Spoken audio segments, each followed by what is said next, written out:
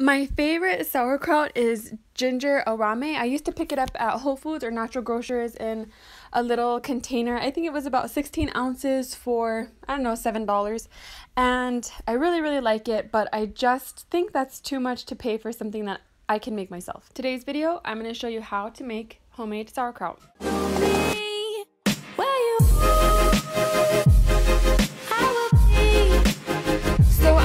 Wakame instead of arame. It's just easier for me to find, and I have this on hand usually for other salads and stuff that I make. But we're also going to need a good quality salt, and cabbage, organic is good if you want to spend that money, and ginger, again, organic is good.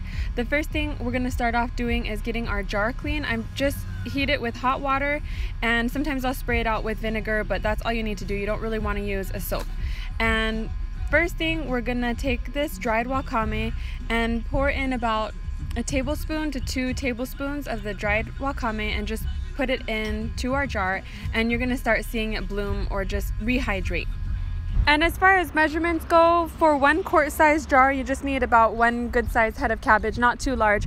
This size of cabbage usually fills up the quart size jar, and I have a little bit extra, almost like maybe like a half a pint extra, and I'll just eat salted cabbage as a side for whatever we're eating that night. And you can see in there that the wakame is already starting to rehydrate, so it'll go fast by the time we're done cutting up this cabbage. So like I said, we're gonna need a good salt, we're gonna need our head of cabbage, and some ginger. So next, let's start peeling up the ginger, and I take the skin off because I didn't buy organic, but if you buy organic and just wash it really good, that's good, because you'll have that extra bacteria from the air, and it'll collect on there, so that's a good thing. And then be sure to take off any brown spots. For ferments, you really want to make sure to get bruises and damaged pieces out, because it might put mold and things like that into your ferment. So just be mindful about that. And I'm just peeling this off. For 1 head of cabbage, I like to use about 2 inches. Like this size right here is a pretty good size. Ginger can get pretty spicy, so it's up to you if you want to amp it up and add more. I like it spicy, so that's why I tend to put a little bit more. So we're just going to chop it up, add it to our bowl, and we're going to start working on the cabbage. For the cabbage, we're going to be starting out by washing it really well and also removing the larger leaves and setting those aside. We're going to use those later, so don't toss them out. I just want to show you real quick, this is what the seaweed looks like right now, and we've only just rinsed off the cabbage so far, so you can see how fast that it rehydrates. It doesn't take any time at all. Alright, so let's get this cabbage chopped up. It's pretty basic. Cut it in half, remove the core, and chop it up into little fine strips, or however you like to cut your cabbage. I find for me that cutting it into quarters works, and then just slicing it up from there. However you want to do it, just get it done. So as I'm cutting and adding the cabbage to the bowl, I like to salt it in layers, and that just makes it go faster. You'll notice that as you work, the cabbage will actually start to wilt down and release the juices because of the salt, and it makes the salt easier to distribute as you're working. So that's a good tip to keep in mind, to salt as you go.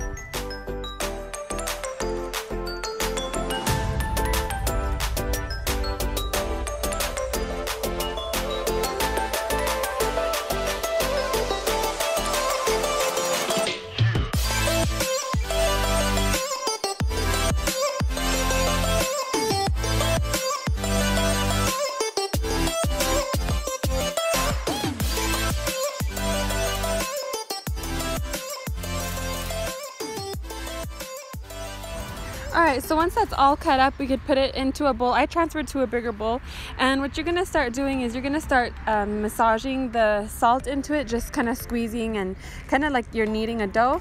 And after about 5 minutes, you'll notice that there's creating a lot of juice, and that's perfect. That's exactly what you want. By the way, I did put the cabbage right into the same bowl that I put the ginger into. So what I'm doing next is I am just I am straining off the seaweed, and I'm gonna add that directly into the bowl and just start mixing it in together.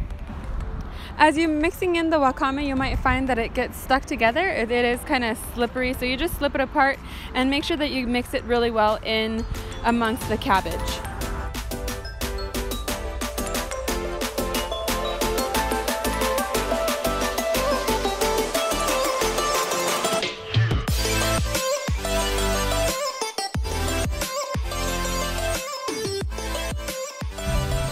So what I'm thinking is that this looks like I don't have enough of the seaweed that I like, so I'm gonna add about another tablespoon here, and just while I'm working, I'm just gonna let it soak. And you saw how fast this rehydrates, so there's no need to worry about working it in, because once it's rehydrated, it's ready to eat. So you just gotta mix it in and you're good to go. And while the wakame is rehydrating, I'm gonna continue working the cabbage for our sauerkraut for another couple of minutes, maybe like 2 minutes.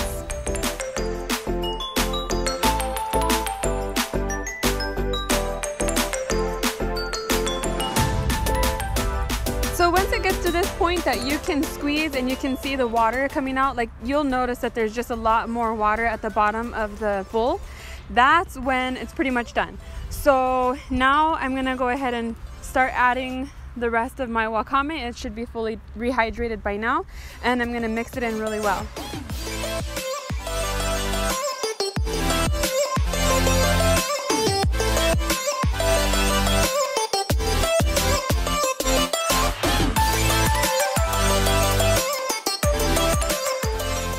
For this kind of stuff, I like using wide mouth because it's easier to get your hand in there to push down. I tried using the funnel for this video. It didn't work. It's just easier to use your hand.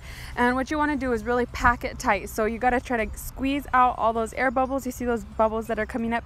You want to get all those air pockets as much as you can out. And you want to try to get all of the sauerkraut down underneath the liquid line.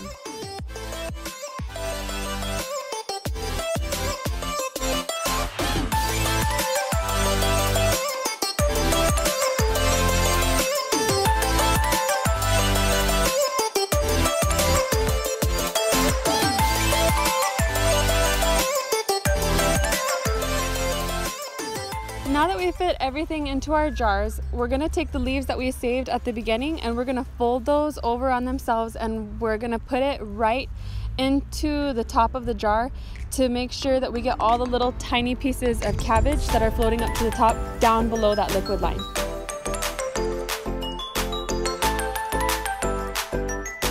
Then I get my super fancy rock that my kids always seem to have around the house, and really clean. I make sure it's really clean, and I just put that right on top of that cabbage leaf to make sure that everything is submerged.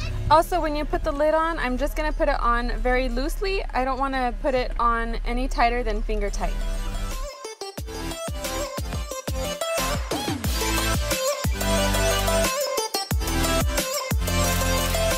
Okay, fast forward to a few days later. I think this is about 2 days later, and you can see all those little bubbles. That's the lacto fermentation happening. That's the carbon dioxide that's coming off, and that is good. That's normal. That's a sign of a healthy fermentation. I'm checking for mold, and what I'll do at this point is I will take off that extra leaf that's on the top and put the lid back on and just stick them in the fridge and use them as I go. They will continue to ferment. This one as well, I'll remove the rock and the leaf, and you can see all those bubbles. That's a good sign. There's no mold.